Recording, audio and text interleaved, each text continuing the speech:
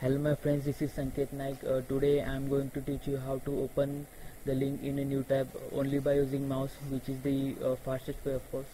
So as you can see, there is a my channel link on the left side. So when I click on the middle mouse button, then that link will open in your next tab I'm in new tab. Okay, so to make sure that the response is same on the other websites like Twitter, so I will go to the Twitter and click on the link. Here it is H2O deleted, which is of course the link.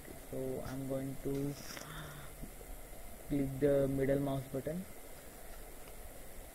and as you can see, the link will open in your new tab. I'm not sure that this function will work on other browser, but I'm sure that it will work on Google Chrome.